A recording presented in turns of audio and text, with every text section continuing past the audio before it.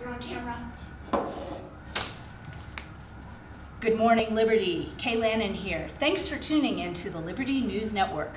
Our top headline today, breaking news, the House of Domus Prudentiae has elected 2 new leaders for the first time in a year. I'm going to pass it off to Jared to introduce you to our newest leaders. Thanks, Kay. First off, we have Lauren Gamlin. Hey, Lauren. Tell us some things about yourself. My name's Lauren Gamlin, and I'm super excited to be DP's house captain this year.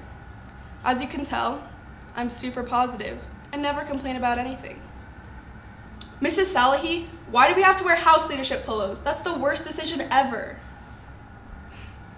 We're very happy to bring this joyful young lady to be one of our leaders this year. Lauren, can you tell us some of your qualifications for this position?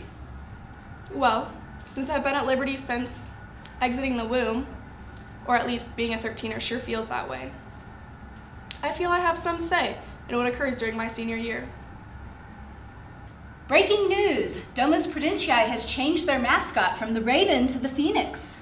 Thanks for interrupting, Kay. That was kind of out of nowhere. But it was an ornithologically mythological journey I personally enjoyed. Now, back to our other house captain, Gabe. Tell the world just a little bit about yourself. Shalom, people. My name's Gabe, and I'm an epic gamer. I'm also top 3 at the Minecraft Hunger Games World Championship. I wake up. I eat. I game. I eat. I lead houses. I game. I eat. I sleep. Simple enough. And does this and your plethora of UVI protection make you an ideal fit for this position? Absolutely. I just have one thing to ask the people who elected me. Why did you do this? Lauren, she comes into my room while I'm trying to play competitive Minecraft matches, and she unplugs my router and tells me I need to come to some leadership thing. Help me, I'm trying to get #1.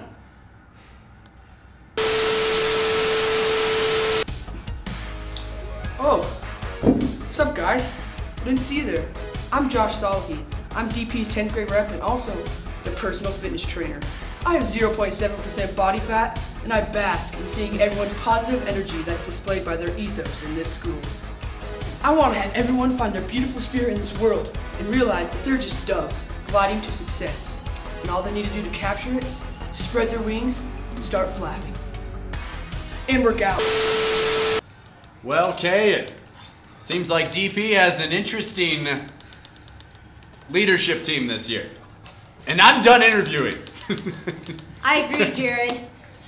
Thank you folks for tuning in to Liberty News Network. This is Kay.